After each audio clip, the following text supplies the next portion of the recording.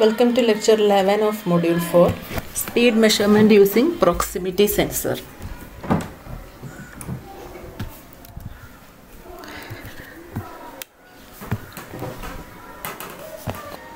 Proximity sensor is a variable reluctance type speed sensor. Reluctance type means we are using the inductive coil. Most common inductive sensor consists of a rod magnet on top of magnetic pin that is surrounded by a fixed coil. So this is the arrangement. This is a ferromagnetic rotor where there will be alternate projections like this, and you are using a permanent magnet with a rod where you are winding the coil. Okay, this is the circuit arrangement.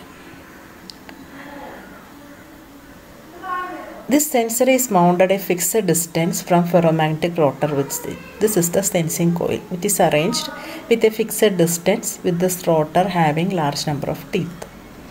As rotor turn and tooth come into proximity of rod, magnetic flux of coil changes.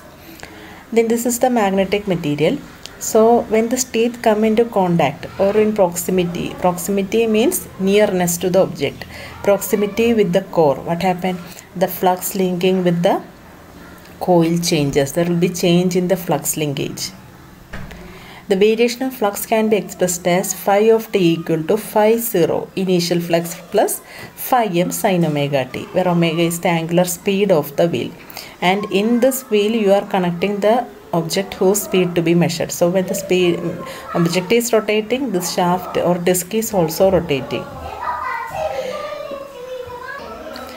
The induced EMF in searched coil. Then when there is a change in flux linkage, we know that as per the Faraday's law, there will be an EMF induced. So induced EMF is given by minus n into d phi by dt. That is minus n into derivative with respect to t. Phi 0 is a constant initial flux, so this can be 0. Next, phi m into omega cos omega t.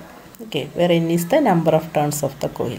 So in general, when this device whose speed to be measured is connected to this rotor shaft, what happens when the rotor get rotate, this teeth come into contact with the sensing core alternatively. So as a result, there will be change in the flux linkage. When the teeth come into contact, an EMF is induced, otherwise zero EMF. So in this way, you will be getting a train of pulses. When the EMF is induced means you will be getting a high pulse. When it comes into contact with this without this teeth position, your output will be 0. ECM means electronic control module or transmission control module. That is the controlling circuit. We can see this video for knowing the working.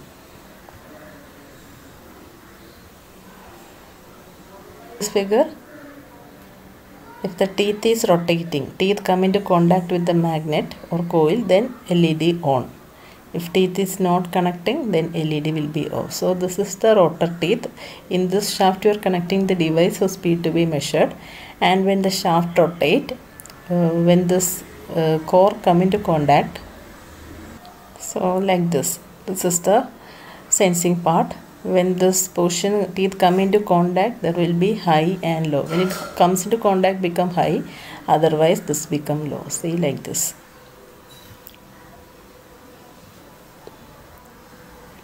See, each of these position having certain value: high, low, this degree, high, high, 6 degree, low, high, 9 degree, low, low, 12 degree. In this way, if both are coming in contact, there will be some degree for this. Depending upon that degree, you can able to find the rotational speed.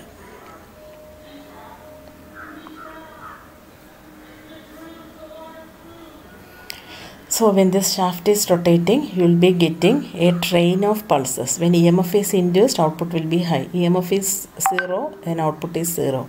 So this voltage is fed to comparator and gives a square wave type voltage, and frequency counter is used to count the number of square pulse. If you are getting number of pulses in 1 minute, you will be getting the frequency. So from frequency you can able to calculate the speed. Thank you.